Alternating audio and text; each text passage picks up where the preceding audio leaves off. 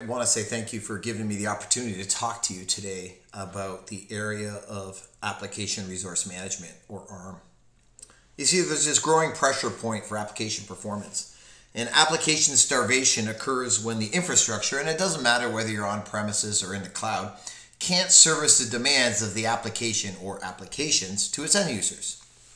And IBM has been looking into this space intensively in the past couple of years. And what we found is that infrastructure resource starvation is one of the most frequent causes of application performance degradation. Now think about this for a moment. This is a bit of a surprise because most people think it's the code. But if you look at the focus on development lately, shipping quality, leveraging enhanced processes for better quality like continuous integration, continuous delivery, CI/CD, QA, pre-prod, staging, code quality impacting performance is actually less and less of a concern. It's about less than 10% of the concern. So we need to look at effective infrastructure resource sharing that can continuously respond so dynamically to the environment. And in an on-premise data center, for example, applications starve when the demand for shared infrastructure resources remains non-prioritized. And given this limitation, application workloads are typically over-provisioned and placed without sufficient understanding and the context for the available resources. This is the whole reason for the cloud. You would over-provision on-premise resources, and that was inefficient, and so folks went to the cloud. But guess what's happening? Most clients on AWS or Azure are actually over-allocating their resources to avoid the performance issues. In other words, their culture and their mode of operations are the same as if it were on-premise. And this is one of the reasons why many clients aren't actually realizing the full value of the hybrid cloud. And at IBM, we believe that clients can leverage and see or experience 2.5 times more value in their movement to a hybrid cloud environment than they're experiencing right now. We look at our approach to applications and building them. And in terms of the performance and maintaining the robustness, things like Instana and looking at kind of re-architected microservices apps. So many clients are just moving the same app they had in a monolithic form, moving it to the cloud and expecting great savings. And number 2 is they're over-provisioning it, as I mentioned earlier. So there's a lot of cost savings opportunities here as opposed to just meeting the SLO or SLA, service level objective, service level agreement demands.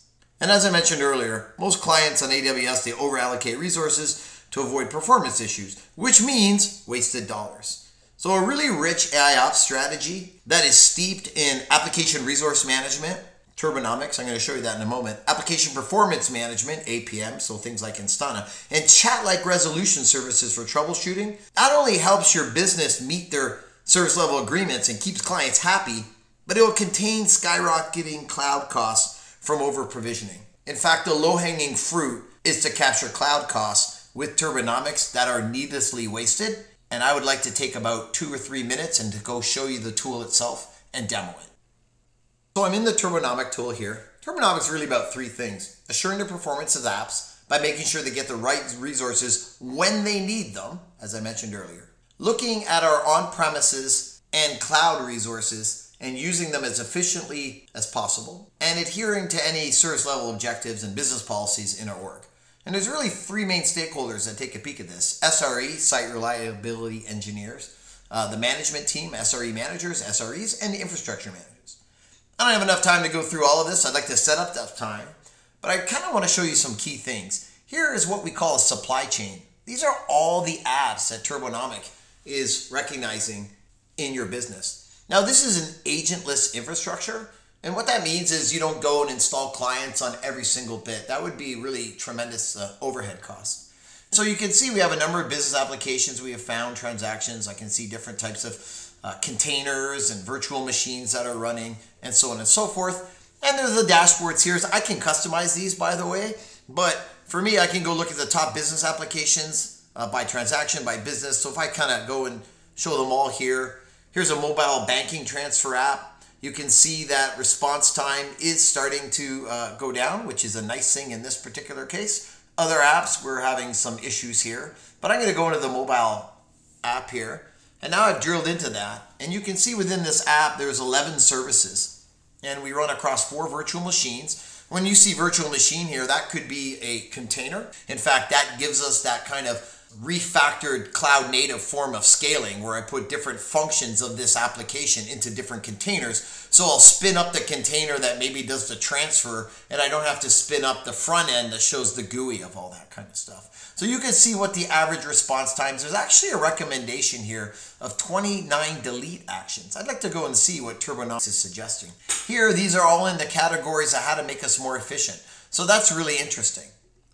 So I'm going to come back to my main window here, and you notice we do have different flavors or slices. These are our on-premise applications. These are the cloud applications. Once again, I can go and see there's a bunch of pending actions. There's some stop actions. Maybe there's some provisioned virtual machines that are being charged money that aren't being used. I have seen many clients talk to me about how some developer left a service running on the cloud and it cost them thousands of dollars. Here are the potential savings. I think in this inflationary world, technology is deflationary. So let's go take a peek at what we have here. I'm going to actually filter in here. I'd like to filter by action category. We'll just look at things that do performance, right? We could look at savings. We could look at those types of things, but I'll apply there. And maybe I'll add non-disruptive. In other words, I want to see what are non-disruptive performance changes that we can do. So you see, I have an opportunity to save $164 a month by doing this. Who wouldn't do that? I can increase performance and actually save money.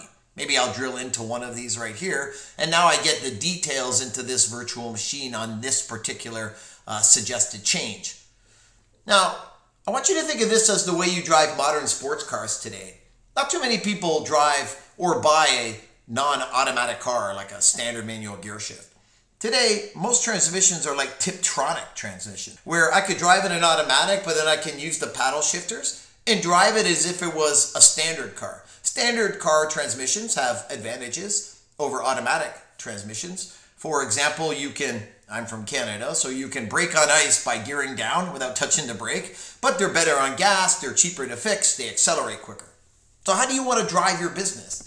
Maybe you need to trust in the automatic mode, the Turbonomic engine. Well, what I love is Turbonomic gives you that Tiptronic type transmission. You can drive it fully automated, let Turbonomic take control, semi-automated, automated in some areas, automated in not, and manual in others. And as you build your trusted relationship with the platform, then you might turn over more and more responsibility. And I would do that really by going and creating different plans, how we're going to set policies and what we want to go after. So what are out of bounds and inbounds, and then ultimately coming back and creating policies.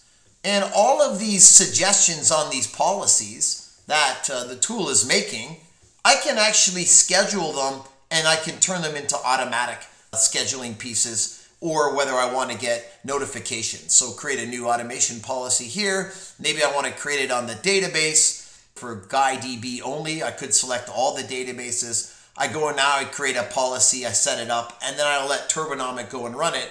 So that's just a quick view of the product. You've never had this kind of insight, not only into the way your applications are running from a service level objective and service level agreement perspective, but you've never had this kind of insight into your costs. Just buying this product and getting it to run, it's going to pay for itself, because I can promise you lots and lots of cost overruns are happening across all of your applications. And once again, you want to see them all here, and you can see at the top, this is a hybrid cloud environment.